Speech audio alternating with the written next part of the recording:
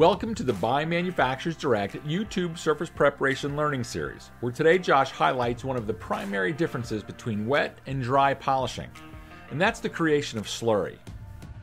Like Ford versus Chevy, Coke versus Pepsi, and right versus left, the surface preparation industry for years has debated the superior benefits of wet polishing versus dry.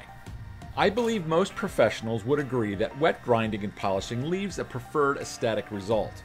However, those results come at a cost.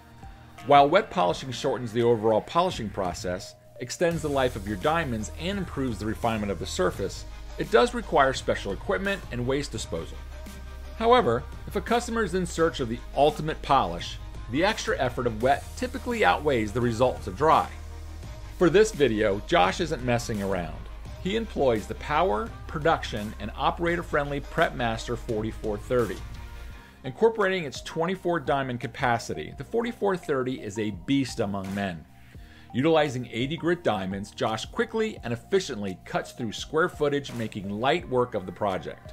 In some states, slurry is actually considered hazardous material while still in a liquid form. And that's why Josh is an advocate of Slurry Slayer, a safe and affordable treatment that alters the composition of wet material to dry, and all within minutes. Once the slurry has been agitated in combination with the treatment, it quickly transitions to a powder. It's now safe and easy to bag for convenient disposal in your local trash container.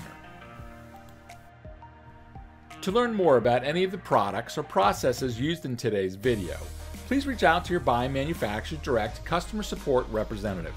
And as always, if you found today's video informative, we invite you to subscribe to our YouTube channel. And don't forget to select that bell icon to be notified when we post a new video.